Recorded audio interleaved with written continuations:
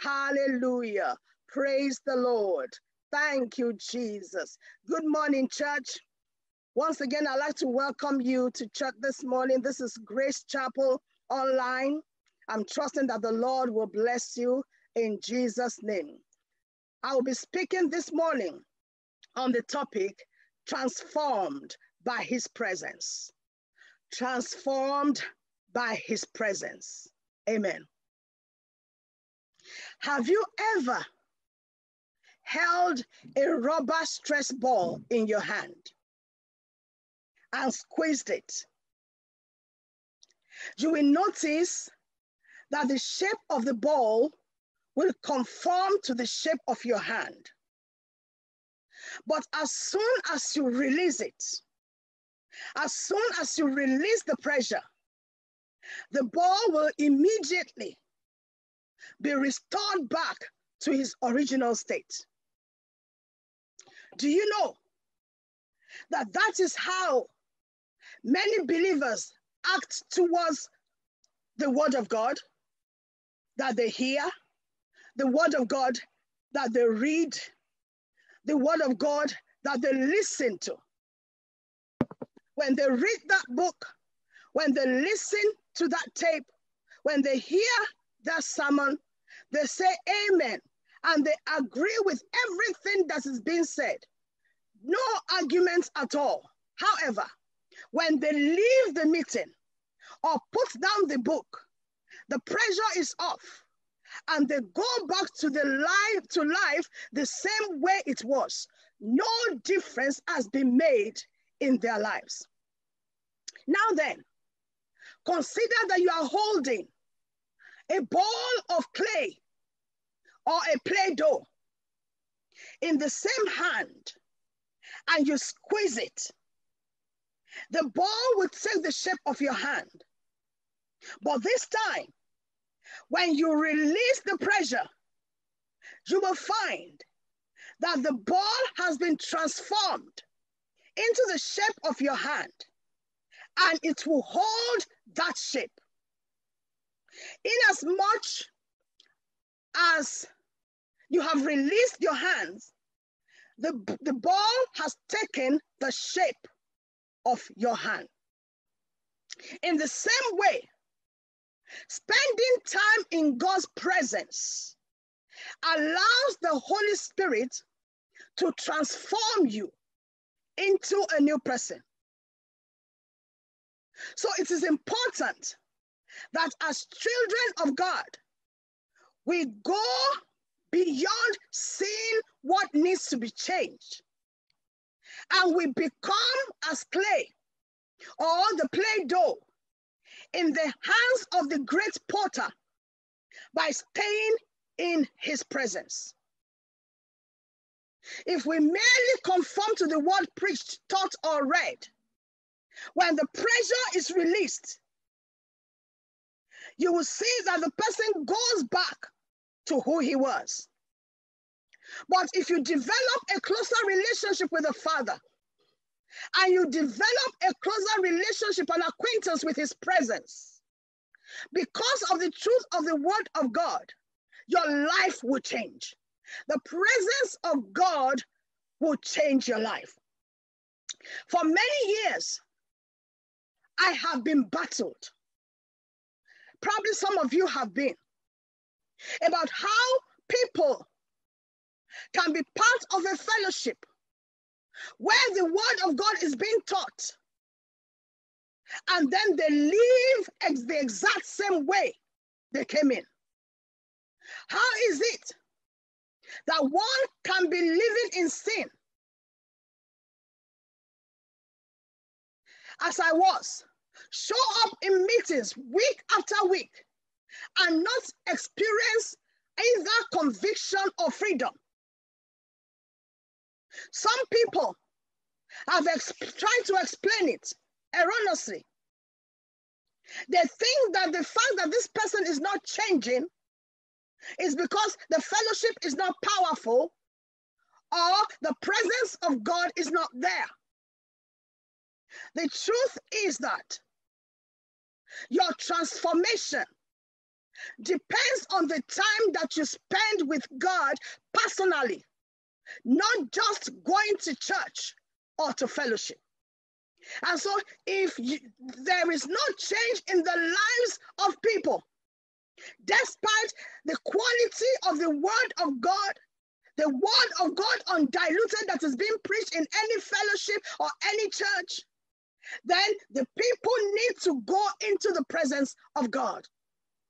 Romans chapter 12 verse 2 says, and be not conformed to this world, but be ye transformed by the renewing of your mind, that ye may prove that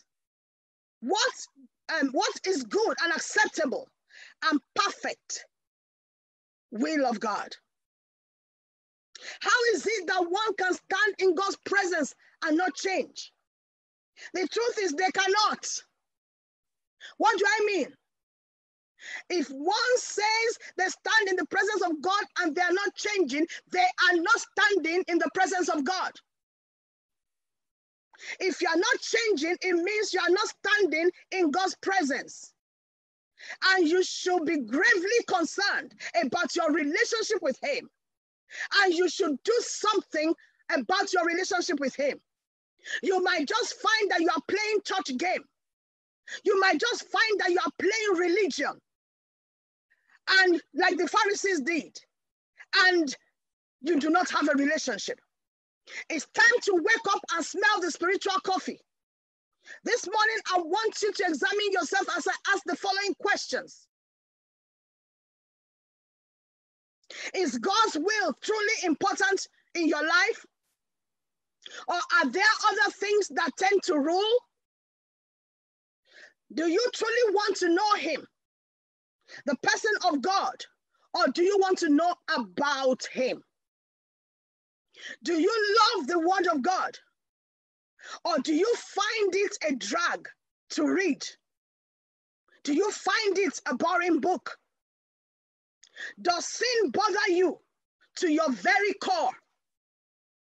Or do you accept it the way it is, like the rest of the world? Do you feel more hungry to know God more? Or do you feel satisfied with your current relationship level with God? Do you sin in your mind and in your life? Are you involved in pornography, sexual deviancy, alcohol, drug addictions, hatred, jealousy, unthankfulness, unforgiveness, and the like? Do you feel trapped in some kind of slavery and unable to break free? Are you being transformed, or are you staying in the same place? I know that these are hard questions to ask. And they don't feel good to ask them. Neither do they feel good to answer them.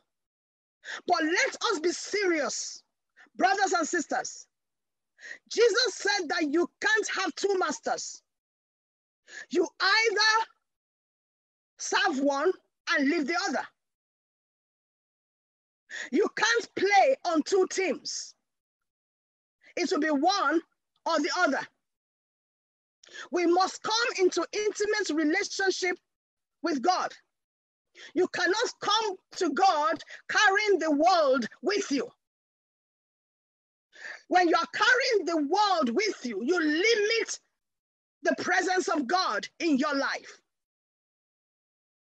The word of God has the power to transform, but that transformation happens in the presence of God.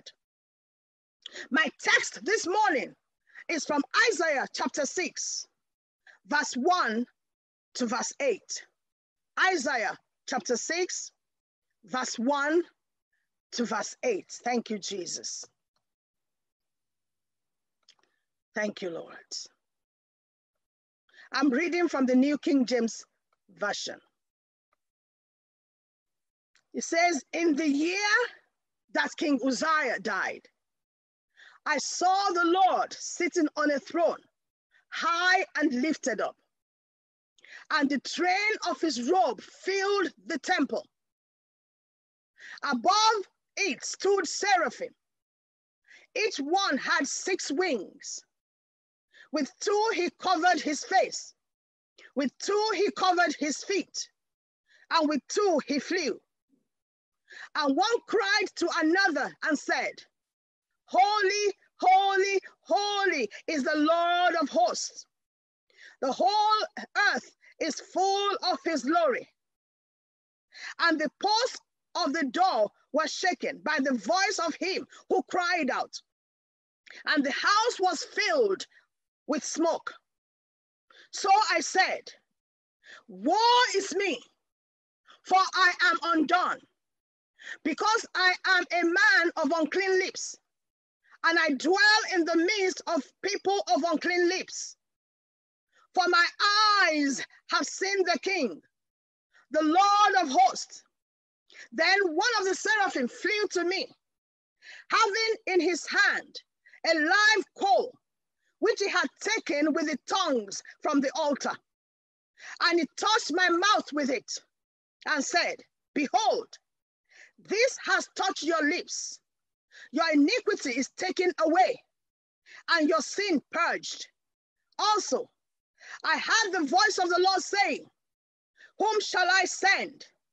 And who will go for us? Then I said, Here am I, send me. Praise the Lord.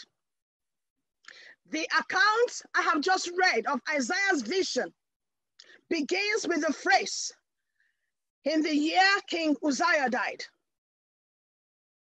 Up until this point, Isaiah had known only one occupant to the throne of his people, King Uzziah. King Uzziah had taken the throne at the age of 16 and reigned for 52 years. You'll find this in 2 Chronicles 26. As soon as he took the throne, he set himself to seek God, which began a period of remarkable prosperity. He waged war with the enemies of God and regained lost territory. However, in the last days of his life, he was lifted up in pride and died of leprosy because he burnt incense unto the Lord, which was supposed to be the duty of the priests only. Now, suddenly, the throne is empty. Hopelessness grew as the people questioned the future of their nation. What will happen to their lives? With a history of notorious kings that plunged them into sin. This was Isaiah's motivation to seek God's face and intercede for his nation. During these precious moments in the presence of God, Isaiah's life was totally transformed. He saw this vision. His vision of a filled throne brought strong encouragement and hope during a time of uncertainty and despair. While beholding the awesome glory of the Lord, Isaiah was compelled to worship. He was compelled to repent. And he was compelled to service. From this scripture this morning, I'm going to be discussing 4 points. There may be some points in between them, but 4 main points of how the Spirit, how his presence transforms. What can happen in his presence? What you will see in his presence? What you will experience in his presence? What was the first thing that Isaiah saw? What did he experience in this vision? The first thing we see is worship. When you are faced with the holy presence of God, all creatures, not only human beings, all creatures are compelled to react in one way or the other. The presence of God makes you to react. Some became angry, like the demons that came into Jesus' presence and demanded to know why he had come to torment them in Mark chapter 5, verse 7. Others are resentful. like the thief that was crucified alongside Jesus in Matthew chapter 27, verse 44. The centurion at the cross was amazed. He was amazed by Jesus when he died, that he said in Matthew 27, verse 54b, truly, this was the Son of God. When the crowd saw Jesus do miracles and signs, and when they saw him healing, and when they saw him feed the multitude from nothing, they reacted in wonder. There are many examples in scripture of how people react to God's presence. However, the most important point I want to bring out of this is that when you are confronted with the reality of the presence of God, worship is the only reaction that will transform your life. Worship is the only reaction that you can have to the presence of God that will transform your life. When we keep our eyes fixed on heaven and spend time in true worship of God, we are empowered to rise above the circumstances of life. We are empowered to change. We're empowered to be transformed. In our text this morning in verse 1, Isaiah saw the throne of God. He saw and had worship to the Lord. When you are in the presence of God, you will respond in spontaneous worship, like Isaiah saw. This morning, as we look at this scripture almost verse by verse, I want to encourage you not to just see this as a description, but to join in the experience with Isaiah. Join in this worship with Isaiah. As I look at this scripture and I take it phrase by phrase, I want your spirit to be elevated. I want you to begin to worship. I want you to connect to God. I want you to seek and thirst for the presence of God in your living room. As you are watching this morning, experience what Isaiah experienced. And the Lord will grant it to us in the name of Jesus. First, what did he see? Isaiah sees God upon his throne. He saw the Lord sitting upon his throne. He saw the glory of Jesus Christ. John 12:41 says, John chapter 12 verse 41 says that Isaiah saw Christ's glory and spake to him. This explains this vision and is a full proof that Jesus Christ is God, because the one that Isaiah saw on the throne, according to John chapter 12 verse 41, is Jesus Christ. In Christ Jesus, God is seated on a throne of grace, and through him the way into the holiest of the holy of holy is open. And this throne that Isaiah saw, the Bible says he's high and lifted up, not only above other thrones, as it transcends other thrones, but it is over other thrones as it rules and commands other thrones. Hallelujah. Isaiah saw the Lord sitting upon his throne. Psalm 29 verse 10 says, the Lord sits enthroned over the flood. The Lord is enthroned as king forever. See the sovereignty of the Lord. See the sovereignty of the eternal monarch.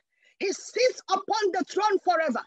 Verse 1 says, the throne is high and lifted up, above all competition, above all arguments, above all contradictions. The throne was exalted and majestic.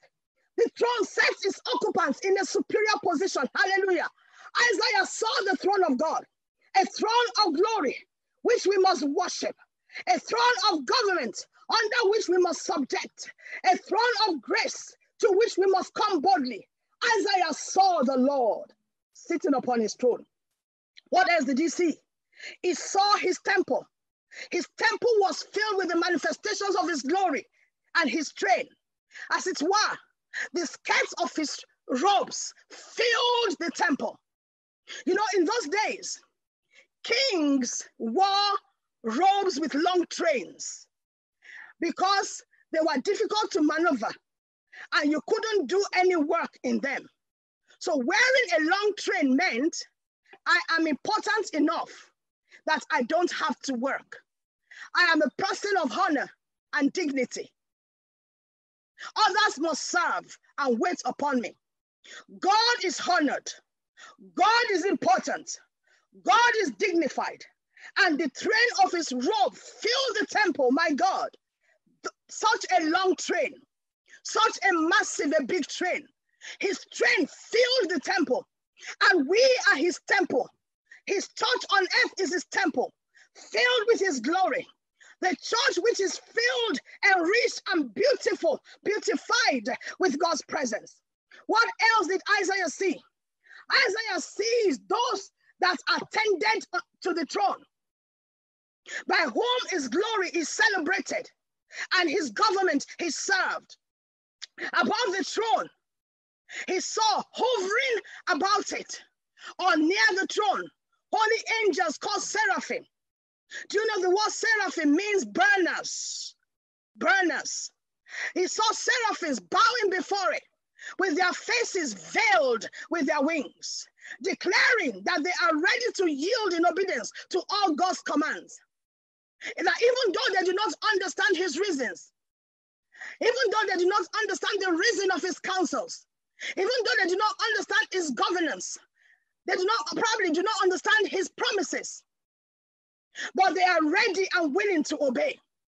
All vainglory, all ambition, all ignorance, all pride will be done away with at one view of Christ in his glory. One view of his glory, one view of his presence will bring you to the point of obedience. Special note is taken of the wings of these seraphims. The Bible says that with two, it covered their faces. With two, they covered their feet. With two, they covered their face, meant that they could not bear the dazzling luster of divine glory. With two, they covered their feet, spoke of great humility and reverence that they have for God. Psalm 89 verse 7 says, "For he is greatly feared in the assembly of the saints." Hallelujah. He saw those that attended at the throne. And then what happened again? He heard the song of praise. The seraphim sang with zeal and fervency. Hallelujah. They cried aloud, and with unanimity, one cried to another, "Holy, holy, holy, the Lord of hosts. The whole earth is filled with his glory. The whole earth is full of his glory. Holy, holy, holy is the Lord of hosts. The whole earth is filled with his glory." They worship the Lord for his infinite perfection in himself. They worship the Lord. They worship him for the excellence of his holiness. They worship him. They worship him as the Lord of hosts. They worship him. They worship him whose glory filled the earth. Hallelujah. We must worship God in songs with zeal and fervency. We must contemplate on his holiness. We must worship him for the perfection of his holiness. I hope that somebody has already begun to worship in their living room this morning. You must worship God with fervency. You must worship God with zeal. The seraphims called to one another. They said, "Holy, holy, holy, the Lord of hosts. The earth is filled with his glory." Hallelujah. This is what Isaiah saw, and he was awestruck. He saw it, and he was awestruck as they cried, "Holy." Suddenly, he began to contemplate. He began to contemplate. He began to contemplate the holiness of God. He began to contemplate the excellence of the holiness of God. Hallelujah. Hallelujah. I hope you are worshiping already in your sitting room. What else did he see? He saw the marks and tokens of awe and of terror that filled the temple. The Bible says in verse 4 that the house was shaking. Not only the door, but even the doorposts that were already firmly fixed, they began to move. Why? At the voice of him that cried, at the voice of the angels as they sang, at the voice of the angels as they cried out, the whole place began to shake. The whole place began to move. Hallelujah. Isaiah was awestruck. And then what did he see again? The Bible says the house was filled with smoke. The smoke reminds us of the pillar of cloud in Exodus 13 that led the children of Israel out. The smoke reminds us of the smoke in Mount Sinai in Exodus 19 verse 8. That smoke, that cloud reminds us of the Shekinah glory that filled the temple in 1 Kings chapter 8 verse 10 to 12. A cloud of glory often marks the presence of God. Isaiah saw, hallelujah, Isaiah saw the house filled with smoke. The temple of God was filled with smoke, hallelujah.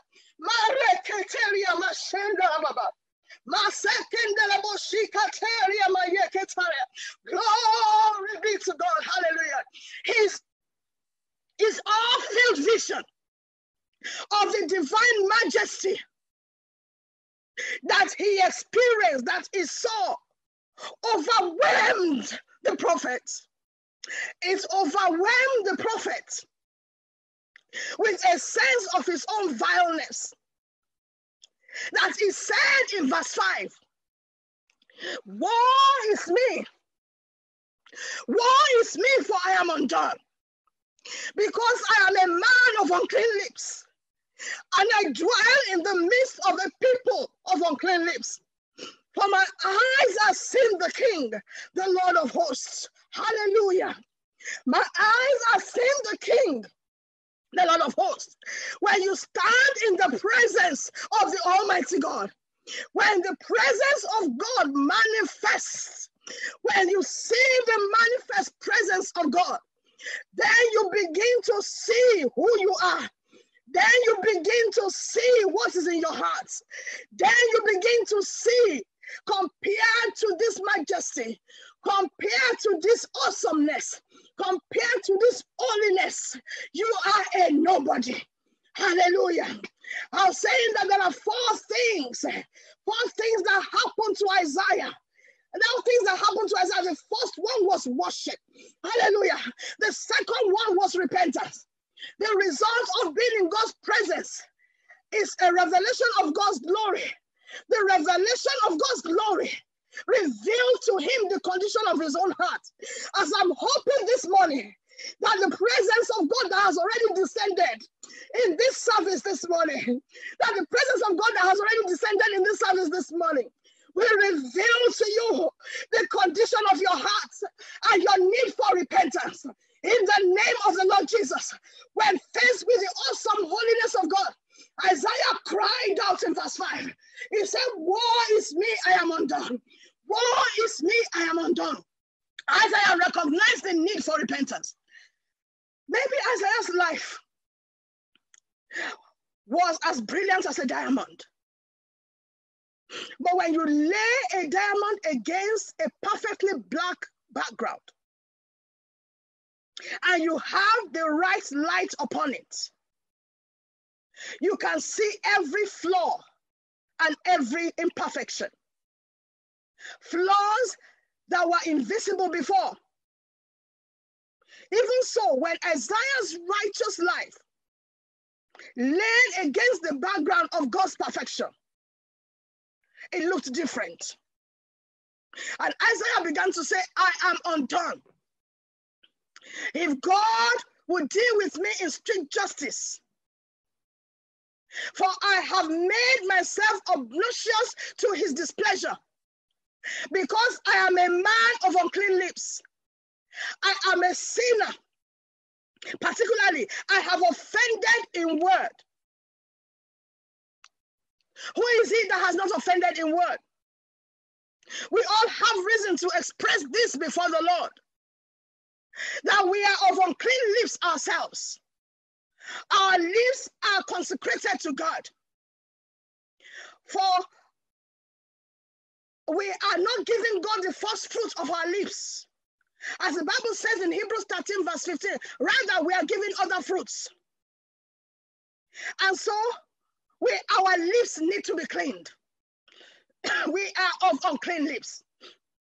When Isaiah saw the Lord, he knew what kind of a man he was. As poorly as he compared to the seraphim, that was nothing in relation to how he compared to the Lord. And I'm asking you this morning, how do you think you will compare to the seraphim in your worship? How do you think you will compare to the Lord in his radiancy and his holiness? By nature, our lips are full of flattery and false intent. With flattering lips and a double heart, we speak. That's what Psalm 12 verse 2 says. By nature, our lips are proud. Let the lying lips be put to silence. We speak insolent things proudly and contemptuously against the righteous. That is what Psalm 31 verse 18 says. By nature, our lips deceive. Psalm 34 verse 13 says, keep your tongue from evil and your lips from speaking deceit. By nature, our lips are violent. Psalm 140 verse 3 says, swords are in their lips. Swords. That's Psalm 59 verse 7, sorry. And then Psalm 140 verse 3 says, the poison of asp is under their lips. By nature, our lips can bring death to others. God forbid. Isaiah was probably a righteous and godly man by all outward appearance. But when he saw the throne of the king, when he heard the seraphim shouting, holy, holy, holy, he suddenly realized his estate. He suddenly realized he was unclean. This morning we are in the presence of the Almighty God. May you humble yourself and come down from that high horse. May you throw away that pretense and that hypocrisy.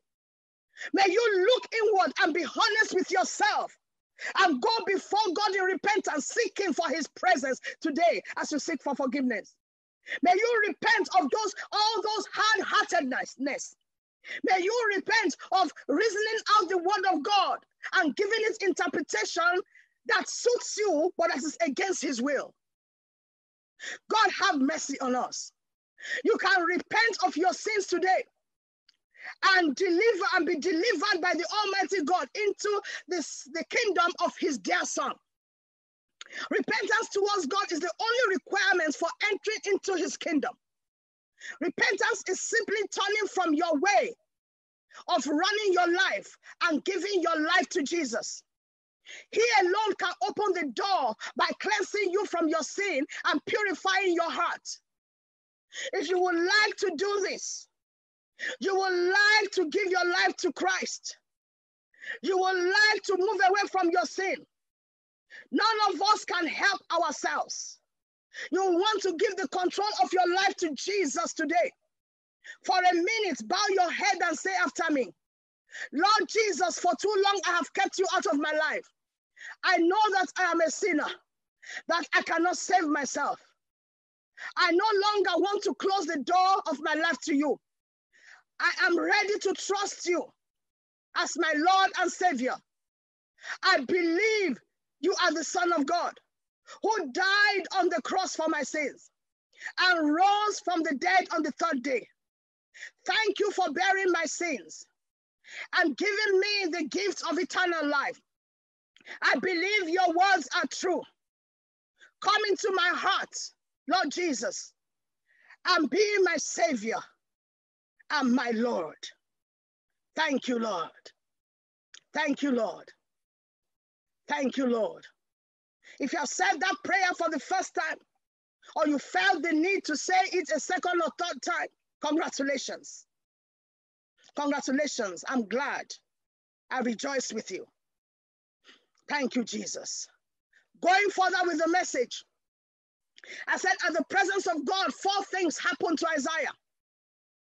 The first one was worship. The second one was repentance. The third one is cleansing.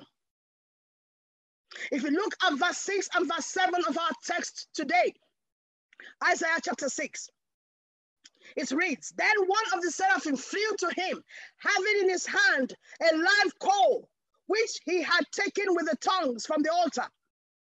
And he touched my mouth with it and said, behold, this has touched your lips. Your iniquity is taken away, and your sin is purged. One of the seraphim flew to him. One of the seraphims that were flying above the throne of God, flew to Isaiah with a live coal in a tongue that he had taken from the altar. Obviously, the coal was hot, and that's the reason why even the angel used a tongue to pick it from the altar. The throne of God is where he rules and reigns. The altar of God is for us where we find cleansing and purging from sin. We have to know the difference. The angel took the coal and touched Isaiah's lips with it. In the human sense, we will say this must have been painful. A burning hot coal applied to his lips. The lips is one of the most sensitive parts of the body. But the pain did not matter. I believe because of the majesty of the surroundings and the goodness of the cleansing, the pain did not matter. God began to do a work of transformation in the life of Isaiah, a work of cleansing, a work of sanctification. He cleansed him from his guilt. He cleansed him from everything that made him to say, I am undone. The coal on his lips consumed the fleshly power that he had been inspired by. Isaiah's lips was transformed. His life was transformed. The Bible says in James chapter 3 verse 2b, that if anyone does not stumble in word, he's a perfect man. And so the angel touching his lips with the hot coal for purification was making Isaiah a perfect man. He was totally transformed. He was transformed in the presence of God. Maybe you are looking for something to change in your life. There is something that needs to be transformed in your life. Your senses cannot do it. Your willpower cannot do it. It is the presence of God that transforms. Maybe you're struggling with a besetting sin. Maybe you're struggling with a particular lifestyle. There's something you're struggling with and you feel, I cannot do it. It is true, you cannot do it. It's only his presence that can transform. Hallelujah. And so today I want to encourage you, seek his presence. In his presence, transformation comes. The angel touched the lips with the hot coal, and there is no record that Isaiah expressed pain. As the Lord begins to prune us in his presence, as the Lord begins to trim us in his presence, there may be pain, but because of his presence, because of the majesty of his presence, because of the goodness of the work that he's doing, we will have fortitude to bear in the name of the Lord Jesus Christ. Lastly, the first thing that we see in this encounter with the presence of God that Isaiah had was service. The first one is worship. The second one is repentance. The third one is cleansing. The fourth one was service. Isaiah's motivation for service was born out of the time that he spent in God's presence. It was during these precious moments that God was able to reveal his heart to Isaiah and to impart the vision. Do you want to hear the heart of God? Do you want to receive a vision from the Lord? It is in the presence of God that you hear his heart. It is in the presence of God that he imparts a vision. Without you staying in the presence of God, dwelling in the presence of God, there is no vision, and you cannot hear the heart of God. You do not, well, I'm not talking about visiting the presence of God. I'm not talking about going to say hello in the presence of God. I'm talking about staying and dwelling in the presence of God.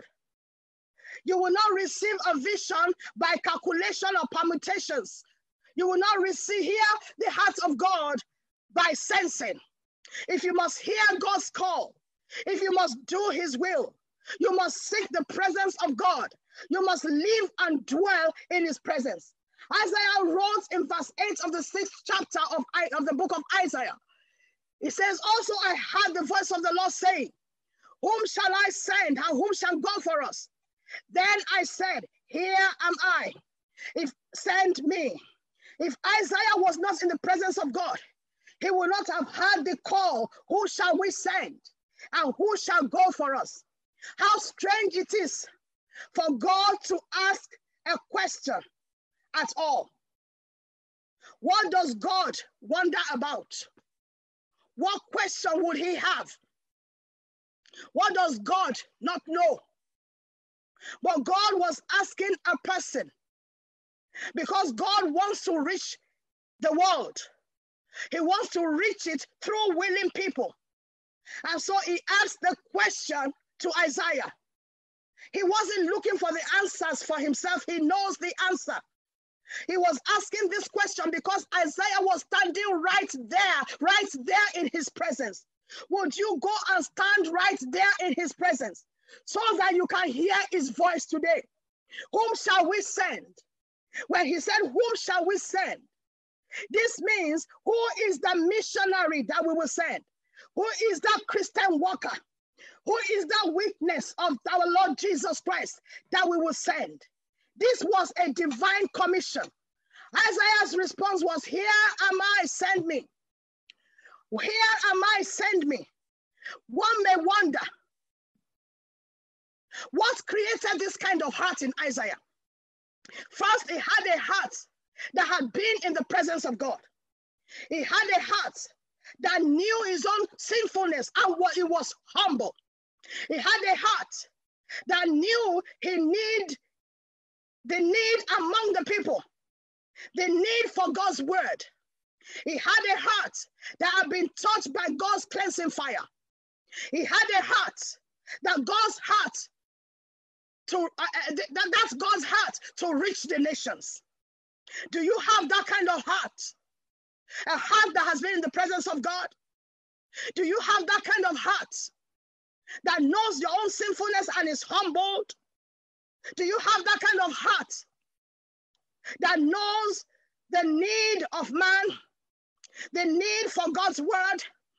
Do you have that kind of heart that has been touched by God's cleansing fire and has been set on fire by the Almighty God? Do you have that kind of heart? That kind of heart that wants to reach the nations? Your success in serving God and fulfilling his vision for your life depends on you making time to stay in his presence so that he will create that kind of heart that Isaiah has in your heart. And then you can receive the vision. And then you can be obedient to the vision. And then you can be bold to relate the message. And then you can persevere for the completion of the vision. In conclusion this morning, God's presence is of utmost importance to the life of every Christian. In fact, to the life of every human being. The reason why we have people come to fellowship year in, year out, month in, month out, week in, week out, without any sign of transformation taking place in them, is because they are not seeking or staying in God's presence. The presence of God transforms. You cannot encounter the presence of God and stay the same. It is potent for transformation. God desires to reveal himself to all who seek him. But will you seek him? James chapter 4 verse 8 says, draw near to the Lord and he will draw near to you. Draw near to the Lord today in your prayer. He will draw near to you. Know that one moment in the presence of God will spoil you and transform your life forever. You won't be satisfied with religion anymore. You will hunger for more and more. Your desire will be to serve him. You will be consumed by the zeal of the Lord. You may Even respond to the Lord the way Isaiah responded, and countless others have responded in the past. Here am I, send me.